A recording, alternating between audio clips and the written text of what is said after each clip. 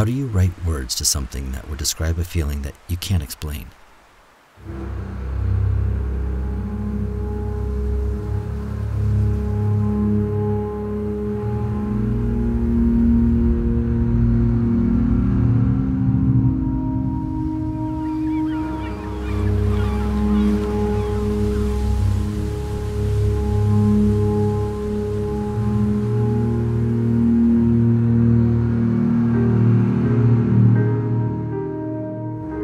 Iceland is one of those places that I can't exactly define. Because if you were to take a walk out into the middle of nowhere, sit down, unplug, and just listen, the tones, the sounds, a melodic ambience will start to emerge from the rocks and the waves within it. And then, it clicks. It's why people try to detach from the chaos of the world and seek out these places that are still untouched. It was about 7 years ago when I first laid eyes on Iceland. In fact, it was right here where the sounds and music opened my mind. I found myself alone on this cliff listening to a song called Paramotor, and right at the crescendo, I dreamed I could fly out along these cliffs. It was just a fantasy, of course, a daydream I never thought could come true. Until it did.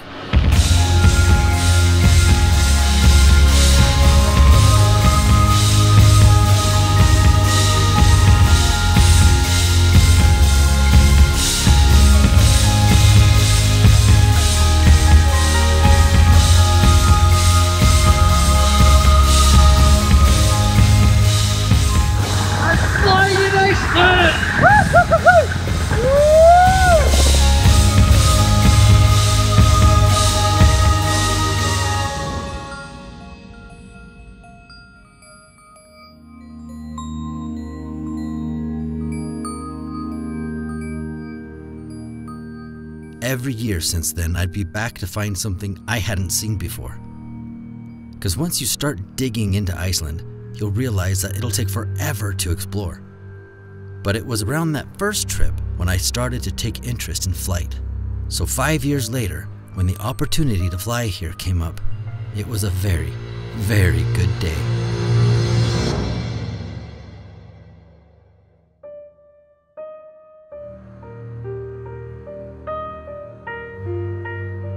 There's plenty of those blood-thumping, death-defying, paramotor acrobatic gangsters out there, but this video isn't for that.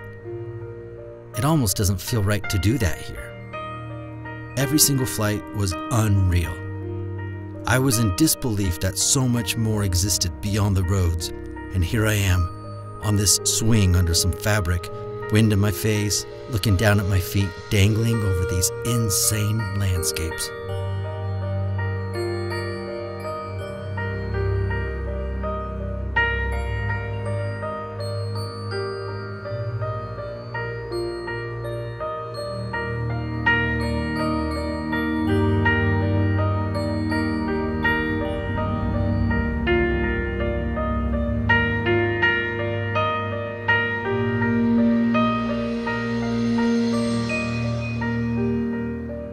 To this day, I can't believe that this happened. Of course, it goes to say that it never would have without some motivated friends and enthusiasts from all walks of life. Byron, Shane, my boys from Team Fly Halo who helped keep me alive. Nick heard about this trip 4 days before we left and asked if there was any room to have him come along and take pictures. Well played, sir. Then there's Tucker. May have heard of him, where he made his modeling debut here. Travis and Mate, the brave souls who flew through that little hole over there. And of course, Miro, the executive producer of this trip, paramotor designer, and friend. It's one thing to go fly alone, but it's a whole new level of awesomeness if you get to share it with others.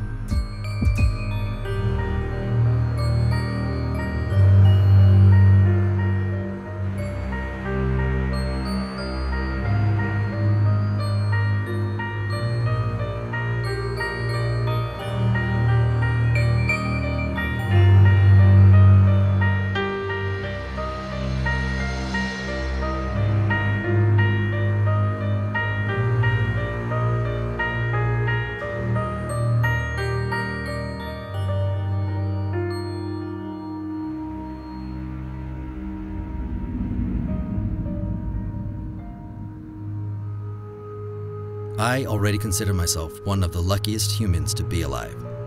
Some reason, somehow, the luck just seemed to never end.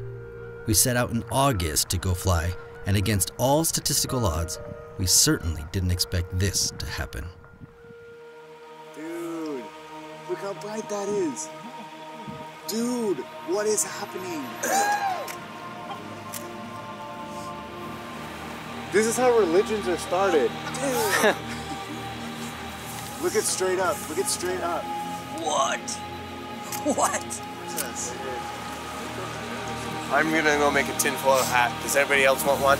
Dude, it looks like it's like reaching down through the freaking atmosphere towards us.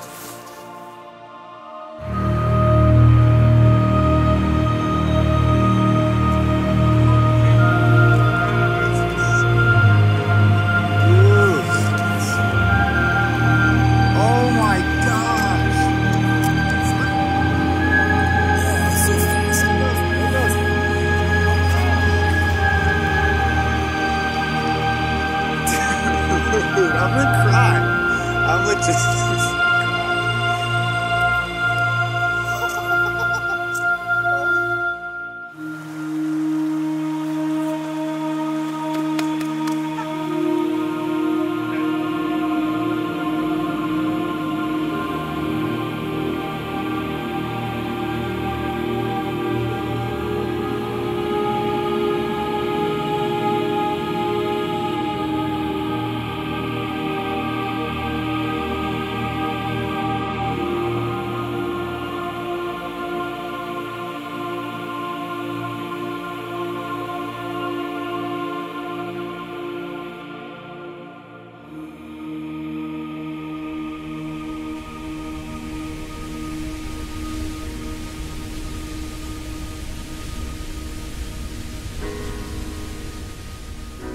The first time I came to Iceland and drove around the ring road, it amazed me how some of these breathtaking locations could feel so huge and at the same time intimate.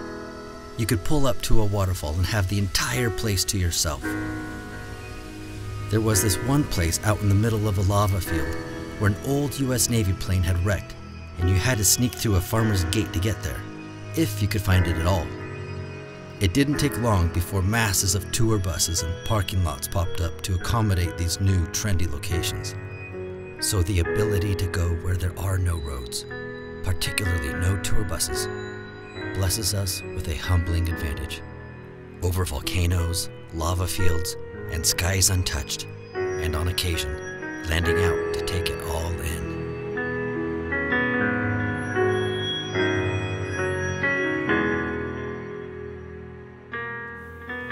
This feels like an alien planet. Are you kidding me? Like, I've never seen a place like this ever. This is... Oh, it feels like heaven, man. Like, truly heaven.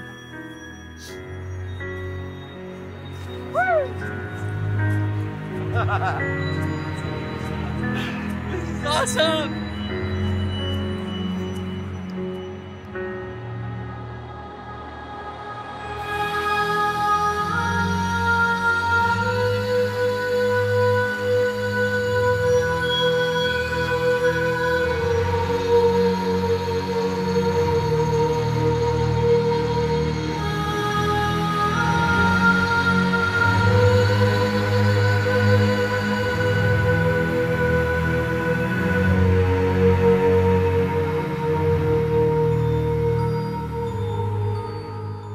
To bring it full circle again, there's that feeling that can be so hard to express of what it's truly like.